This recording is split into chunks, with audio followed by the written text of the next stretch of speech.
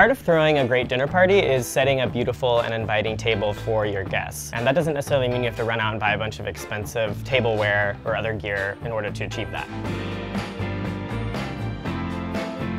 We have a whole guide to folding chairs at wirecutter.com, but you can also use the chairs that you have already in your home. Pull every chair that'll possibly work around the table. Even if a chair seems a little short, just stick a throw pillow on it. Also, the other thing too that you can bring in are side tables for putting like a salad or your bread or whatever else that if you need more table space, because this is a very small table. You could even use like a bar stool with like a tray on top. Water pitchers don't have to live on the table. And if you live in a cool climate, you can always put wine in the window and it will keep it cool. You do that, right? I do that, yeah. I love it. Just line it all up in the window. You don't need to buy a cooler. You don't need to buy ice. Well, you actually do need to buy ice, but that's another story. You might not have enough plates to serve a party of over 6 people. That's fine.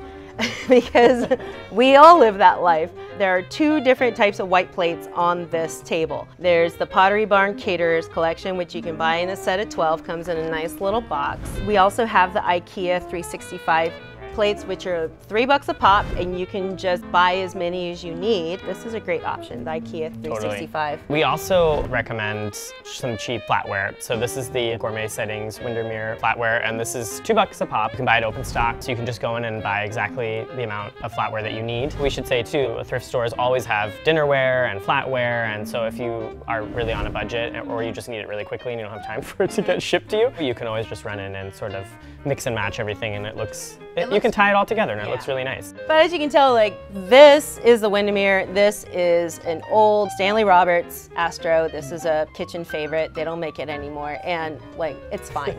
It's you can't fine. buy it. So we also have some glassware that we recommend here. This is the IKEA 365 Plus. It's a great, really inexpensive water glass. And we also recommend the Picardie. This is Duralex. These come in all different sizes. You can even get them as a water glass, but we find that this size is really nice for wine or for cocktails. And then we've even used like the really tiny ones as a votive. This is all about making do with what you have and buying only what you need.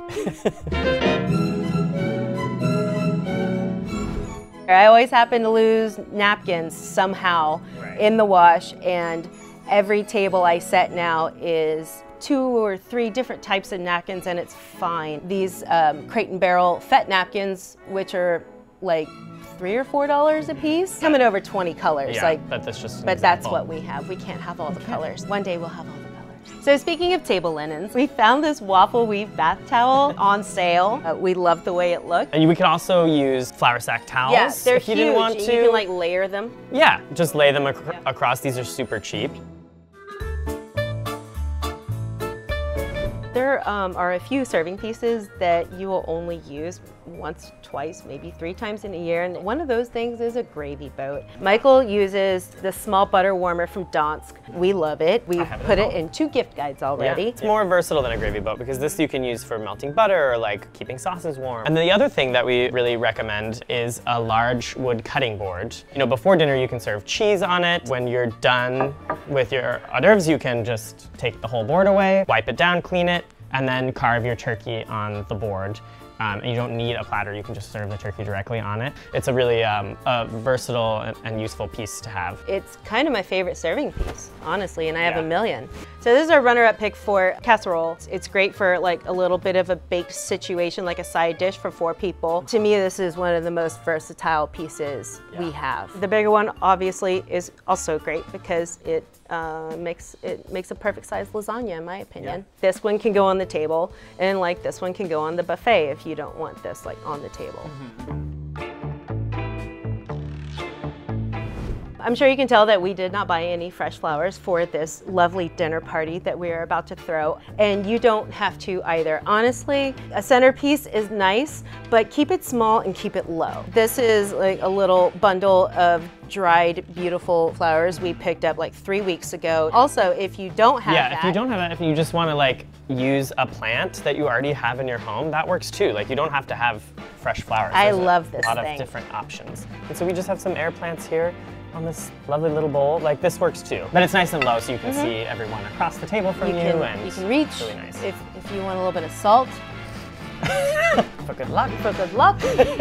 I've always been entertaining on a shoestring, so this is how these skills are developed through necessity. But it also feels like warmer and... I love cozy. I love pillows.